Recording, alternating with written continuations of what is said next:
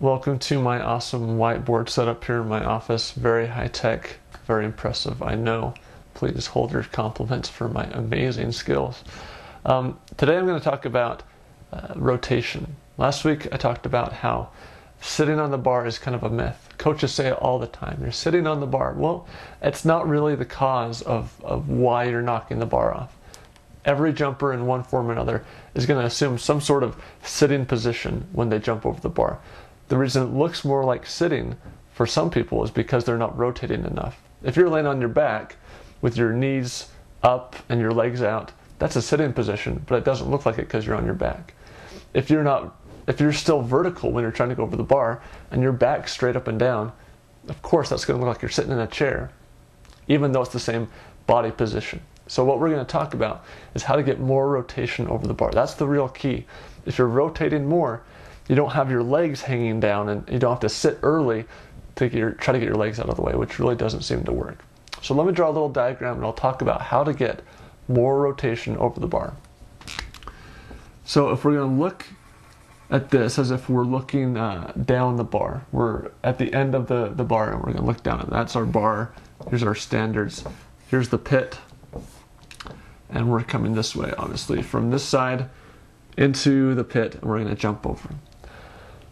The thing that you'll see a lot is that what people try to do to get the rotation over the bar is do what they're used to. They're used to doing backflips. You know, they've got a trampoline, diving board, whatever it is. They're used to doing backflips. And so what they do is they come into the bar, and they're not leaning very much. They come in almost parallel to the bar. And so they run their curve, and they come in and they're leaning just a little tiny bit. And so in order to flip themselves over the bar, what they do is this kind of a shoulder, arm, head flip. That's what you do with a backflip. You use your arms, you arch your back and your head, you bring your knees up and you flip. That's what they try to do sideways. They try to do that sideways, and that just doesn't work. It's a very inefficient way to flip for a couple reasons. One, your body doesn't really bend that way. And two, the second you start doing that, you're no longer jumping straight up. You're jumping sort of twisted sideways. You're losing power that you could be going straight up with, and you're putting it into the flip. So the key is to flip, but also jump straight up at the same time, and I'll show you how to do that. So let me just kind of illustrate this some more. They go from a very gentle lean, not much of a lean, to this kind of arched position. And it just doesn't seem to work, because when they reach the peak, when you reach the peak of your jump, this is where their body is. It's on an angle like this, feet down here, head up here. That's a really hard place to clear. So what do? You try to get your feet up as quickly as possible. So you assume that sitting position. You drop your butt too quick, butt comes onto the bar, you knock it off. So that's why people call it a sitting position. It's because you're trying to get over it so quickly because your legs are hanging down so far that your butt comes down to the bar, you knock it off. So let me show you what it looks like when you have enough rotation. Use my fancy tissue eraser here on my super clean whiteboard. When you have enough rotation, it comes from good lean at when your plant foot, when your takeoff foot hits the ground. So you run your curve and you run a tighter curve, and you're leaning into the curve because you have to. When you run a curve, you have to lean to the middle. That's just the way physics work. So you're leaning into the curve, and this is a little bit exaggerated, of course. So you're leaning in to the curve, and that's away from the bar. This is at when your last foot hits the ground. That's the plant. At takeoff, you're going to be right here, vertical. Now that time, while that foot is on the ground, from when it plants on the ground to when you take off, that time and that change of angle is going to cause the rotation. That's what causes rotation, right? If I start the pen like this and let go right here, it's going to flip. That's just kind of the way it works, obviously. So that's physics. So you're going to start with an angle and you're going to go straight up. This is going to help you in two ways. First, it's going to let you jump straight up. You don't have to do your shoulder thing, your head thing to flip.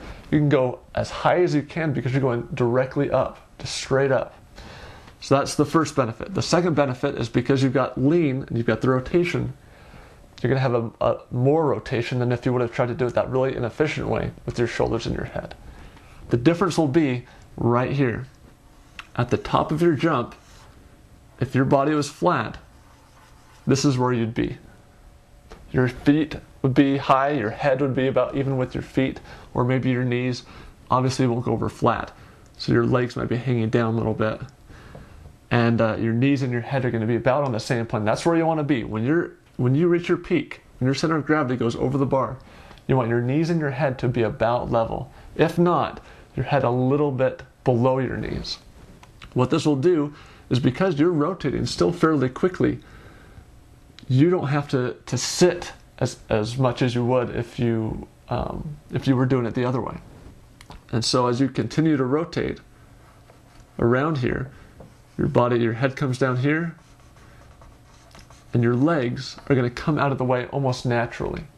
You really won't have to kick as hard and as really kind of vigorously as you did before, because that's the only way you could get over the bar, was to kick. When you have enough rotation, your legs naturally come out of the way. You don't have to worry about that as much. You're still going to have to kick. You're still going to have to drop your butt, time that well over the bar so you're dropping your butt. After you pass the bar, bring your legs up. But it's not going to be as critical. Before, that was the only way to get over, was to kind of twist your body over after you'd already gotten your head and your butt over.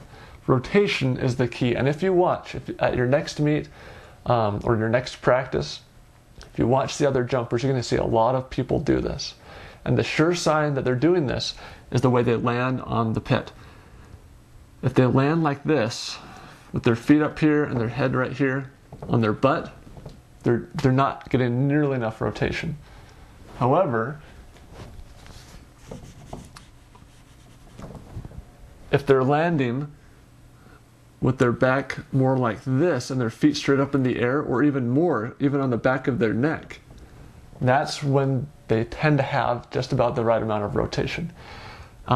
If you're up at higher heights, 6'6" to up to 7 feet, they'll definitely be landing on the back of their neck if they have enough rotation. So that's the sign. If they're landing on their butts, kind of in this V position, not enough rotation. If they're landing on their backs or on the back of their neck, they have just about the right amount of rotation. So watch for that. Watch for people's rotation. This is a really important thing that most people miss. It's not about arching, it's not about kicking, it's about rotation. And those other things are just to help you maximize your height from the rotation. So hopefully this helps. If you like this video, if you like me doing stuff like this, let me know. Otherwise, I'll save myself the embarrassment of being on video in the future and just keep it to just emails. So let me know, and best of luck with your jumping.